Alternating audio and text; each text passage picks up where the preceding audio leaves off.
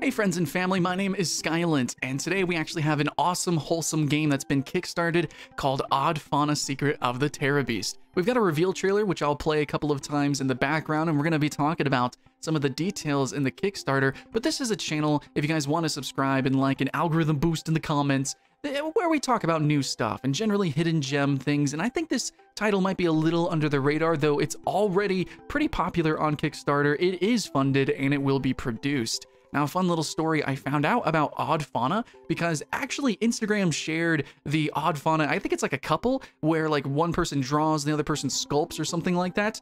Yeah, they just were showing pictures of the little creatures that they make, and I'm a fan of monsters. If it's like fan Pokemon stuff, if it's like Alex Parday kind of like, you know, Brightmare sort of things, all the way from grotesque to cute or wholesome, I like all sorts of monsters. I think it's so creative, and this game specifically, Odd Fauna, is definitely up my alley when it comes to the whole little space cute territory. So yeah, this title actually seems like it's going to be pretty interesting. I'm looking over it, double checking it here myself. But if you just really like unique art and games as art and games as experiences, maybe, I don't know, if you play stuff like Animal Crossing, you know, those kind of titles, Stardew Valley, you know what I'm saying? Then this might be sort of the kind of game for you. So they do have $71,000 pledged so far of a $35,000 goal. What that is kind of telling me is that immediately people like this, they want to play it.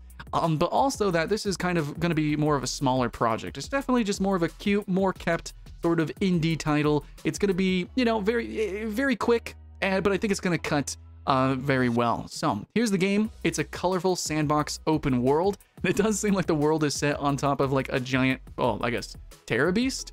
So that's neat. And you're going to be farming. Yeah, you're going to be crafting tools, and it's going to be kind of survivally, you know, kind of focused, but it's just going to be calm and something to kind of do. You know, a lot of these games, again, like Stardew Valley, kind of have that sort of gameplay loop. But there is going to be creativity involved, especially since there seems to be terraforming and stuff like that. But yeah, for the most part, it's going to be about gathering resources. There might be some danger. It looks like there's going to be some maybe possibly like dangerous beasts. So maybe some monstrous monsters, but for the most part, the game definitely is overall evoking a cute, cozy sort of vibe. So I think that's pretty interesting. All right, and let me actually interject here by just kind of saying some things that are a little bit outside of the game in case you're interested in this. So this game obviously does have a moral message of environmentalism, and actually, which is really freaking cool. So this game, for every single copy that is actually sold, they are working with Eden Reforestation Projects. They're going to plant a tree for every game sold. That is so freaking cool. Another thing that is also very interesting, if you know, just with the concept of how they're making this game, how they're going about it. So the wife is actually hand sculpting all of the characters in the game. Everything that you see in the game, the creatures, they're actually sculpted, and then they're 3D scanned and then, you know, modeled into the game. And again, that's just, I don't know, man, just the love that's being put into this game, and of course the message and just the whole package of this title just kind of oozes like charm and just realness, you know, just like things that I can just real get behind. And I think a lot of you guys will as well. So yeah, we're going to be playing as the character Astor. Astor is a special odd fauna, so an especially odd fauna. Biological imperative is to seek out the Terra seeds, so I guess it's going to be almost like an Easter egg hunt style game, which is totally cool with me. If there's going to be platforming and puzzles to solve, absolutely, why not? So we have to form a symbiotic bond with the living world, which is the giant Terra Beast, in order to find the different seeds. So that's going to be the terraforming and stuff like that. Now, there are going to be some different friendly monsters that they actually show. And again, a big part of this game is almost kind of just witnessing the monsters. Like, you know, the first time you ever played Pokemon, or the first time you've ever, you know, watched Digimon or something like that. It's just fun to see sort of like the bestiary, which, yes, I'm one of those kids. I would literally read and buy bestiary books. I like monsters. So this world is filled with a bunch of these odd faunas, which actually, if you go on their Instagram, you can see the art, very inspiring, very cool. I love it. It's kind of emotive in a way. It's got a lot of character with the way everything is sort of like cursively kind of scribbled down, but the monsters definitely have a cleanness to them overall, a simplicity and a straightforwardness and honesty to them that I really appreciate. Oh my god, just so, like cute little foxes and birds, sure, some little dinosaurs, swamp monsters, why not? Some like alpaca looking things, who knows? But there are going to be some kind of spooky monsters too, it looks like, from what we can see from the Kickstarter. And there's even legendary creatures, ooh, you know, kind of like dragons and stuff like that. So I don't know how like scary those are, if those are going to count as bosses or not, but I have a feeling that this game is going to be less about like combat, you know, like specifically combat, and it's probably going to be more like puzzles and how to solve them. Like maybe there's a big dragon and maybe you got to give him an apple or something, and you just got to figure out what food he likes, and once you do, you throw him an apple and then he won't eat you or so. I don't know. I would imagine the game would be more like that just based on the vibe, but I don't actually know, so we got to keep that in mind. And it does look like there's going to be little sproutlings as well. I'm not sure how the sproutlings are going to work in this game. They kind of remind me of Breath of the Wild.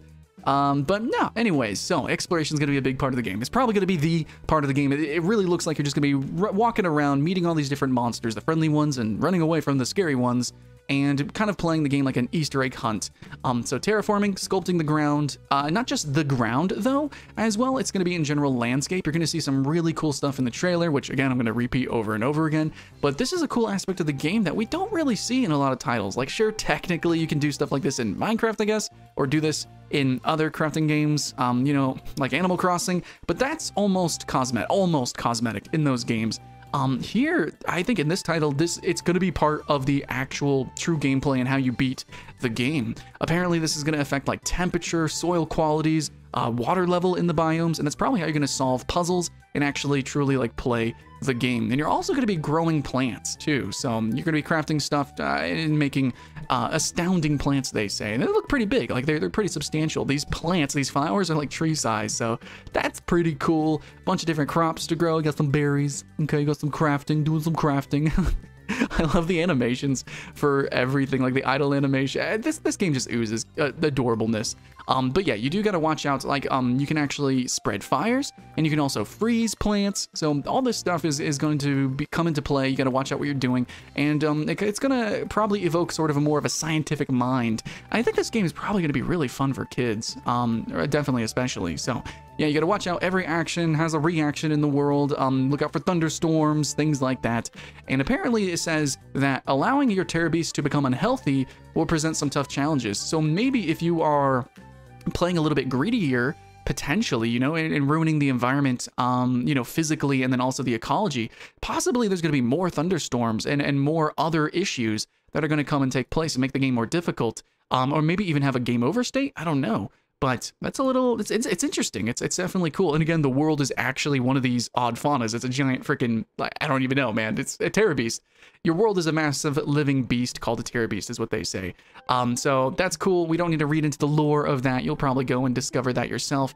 But do know that every time you play, it is actually procedurally generated. So it's going to be different each time you begin a new adventure. So if you want to replay and kind of play in different ways, you can do that. And as the world grows, your actions do help shape it. Like literally, obviously you can shape it, but then of course also with the ecology stuff, and then, you know, how you play, maybe there's going to be more disasters and things like that. If you maintain a healthy Terror Beast, new biomes that grow and become fruitful, they'll be fertile and healthy, and then, you know, more forests and stuff like that, you can plant those and basically create entire biomes. So that's a really cool message, I think, especially in today's age. I think us millennials could definitely know and can definitely vibe with this. Oh my god, this whole game is just a vibe. It's like such a mood. Anyways, so they do have some stretch goals. I guess we could talk about that. They do want to actually make some really special music, which it looks like they've unlocked that, or they will unlock that. Advanced character customization, that would be pretty neat. But it looks like maybe they want to add sailing. I think one of these things looks like it's going to be a boss. More sprouts and things, and just overall more fauna. But we'll see. They're being very vague over, you know, even how much they're going to do. I guess they don't really know, and that's fine. That's fine. Anyway, so we can talk about the game development plan, but we're going to kind of skip all that. I just really wanted to shout out the game overall, mainly because I found these guys from Instagram and I enjoyed their art before I even knew they were making a game. Now I know they're making a game, and then it's a type of game that I'm very interested in. Of course, I'm going to give it a shout out. I'm going to put links in the description, actually. So Emma is actually the @oddfauna on Instagram. They are the illustrator, so go check that out. But then also the husband, Cliff, is the game director. So they've worked on animated films, AAA video games like Dragon Age, Halo, How to Train Your Dragon, and so together they're making this really freaking adorable, really universe. I would very much doubt that it actually ends with just this game, mainly because there's already a subtitle. So this is Secret of the Terra Beast. I would not doubt if Odd Fauna becomes an entire franchise of comics, of course, art, probably, I don't know, man, like it could be a movie, film, and probably multiple video games as well. So I do think that this is going to be something kind of like the beginning of something really special. At least that's what I'm vibing with. Hey, I like monsters. I miss monsters being really popular and big, and I think that we're definitely going to have the pendulum swinging back, especially with like Monster Hunter coming out. A bunch of these like cozy, wholesome games involve monsters.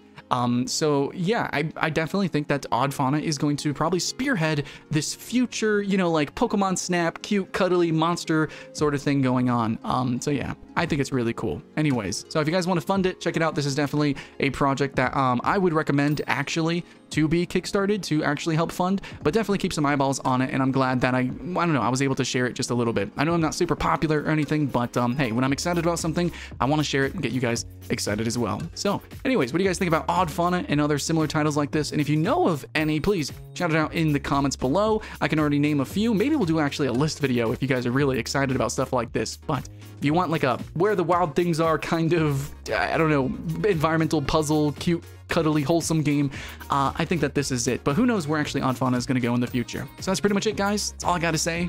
And that's it. Thanks so much for my Patreon donators who make the whole YouTube a thing. And thanks to those who also just comment and hang out with me in YouTube here. And join my Discord, please. Let's talk about games and shout out new stuff. That's it. Much love. I'll see you in the next one.